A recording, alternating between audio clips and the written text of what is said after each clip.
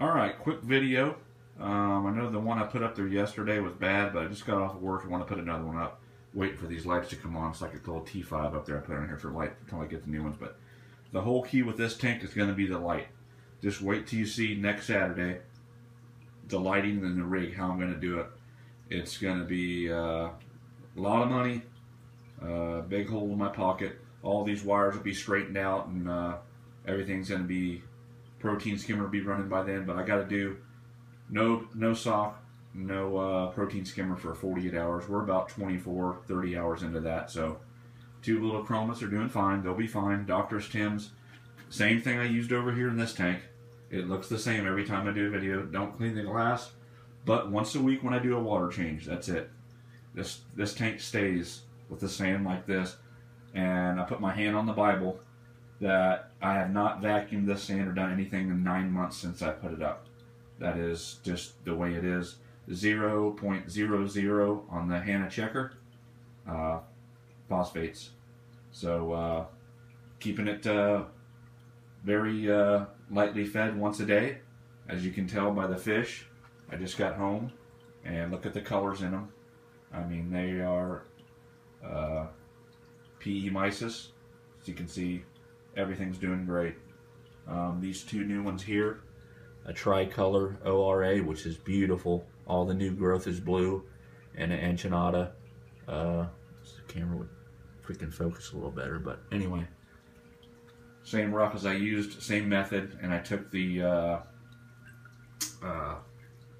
chromas out of here when it cycled. If I can't get them out, I got to take a rock apart because I glued a lot of that down. I'm just going to leave them in.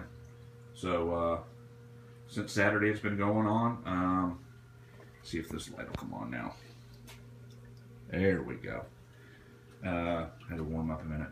But anyway, this is since Saturday been up. Today's Monday. So after a week or so, we'll check it. But I usually let it run 30 days. And here's the plumbing everybody was asking. Okay. Herbie style. There's the main drain. Listen for a minute. Everybody, how I sleep at night. How do I sleep at night? There you go. Listen. This is the room. One little hum you can barely hear, but that pump's wide open. 1,500 gallons. Okay. 1,500 gallons an hour wide open. You can barely... There you go. Nothing. Anyway, that's the emergency drain. The emergency drain has to be out of the water just in case this plugs up. This one takes over. You still got quite a bit of distance, probably an inch or inch and a half before it flows over. So here's the sump. The water's just boiling out of here. It's going to be, like I said, the wires will be straightened up. That's just a reflection of the wires in the back. Everything will be straightened up tight, real tight, with zip ties in the back. No protein skimmer running, like I said, for 48 hours. No sock 48 hours. I did have a sock on here before I put the Dr. Tim's on, just to clean up the floating debris from putting the sand in and the water. But once it cleared up, I took it off, and then I put the Dr. Tim's and the chromas. They look lost in there. This tank's so big. 48 inches long, 20 deep, 22, I believe, height.